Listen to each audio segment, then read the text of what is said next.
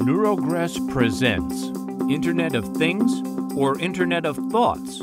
The Internet of Things, commonly known as the IoT, is exploding. Companies are scrambling to get involved in this rapidly expanding technological field. Just as quickly, cybersecurity experts are voicing their concerns as we're flooded with news about bot attacks and vulnerabilities now incredibly glaring in the wake of the interconnected network IoT promises. The Internet of Things is based on the principle that the Internet can be for much more than just our computers and smartphones. We can already see more and more devices going online, and the IoT promises to bring everything from your microwave to your TV set on one network. While the IoT is certainly exciting enough, there are implications that reach even further into a different, also rapidly growing field: neurotechnology, bringing ourselves online.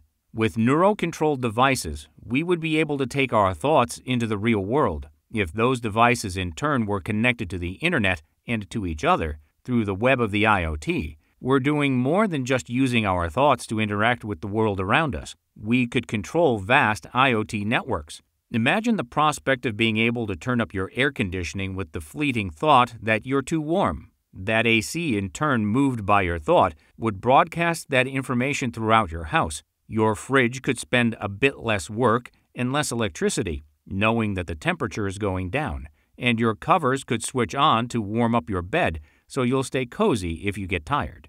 This futuristic image feels far out of our reach, but the conversion of neuro-controlled devices and the far-reaching implications of the IoT, an interconnected world, could mean this house and these possibilities aren't too far-fetched after all. Hacking the brain.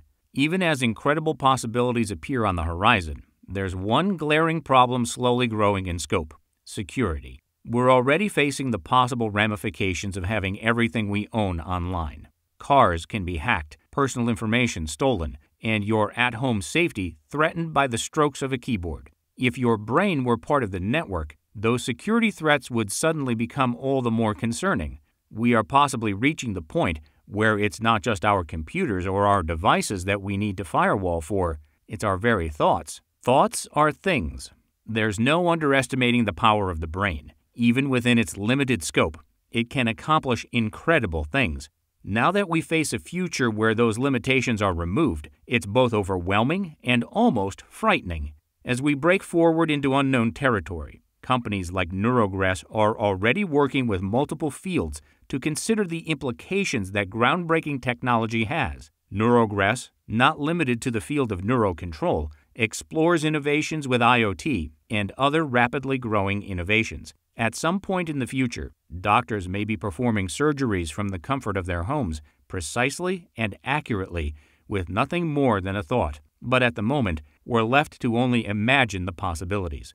What are the implications of a connected world where our brains are online along with our smartphones and microwaves? How are you seeing these innovative ideas already being played out in reality? Amazon's Alexa and Google's Google Home come to mind. What would you like to control with your thoughts? Can you imagine the disappearance of switches, for example, just by thinking about turning on a light? You were listening to a Neurogress production. Invest in the interactive mind-controlled devices of the future by buying tokens now. Visit neurogress.io.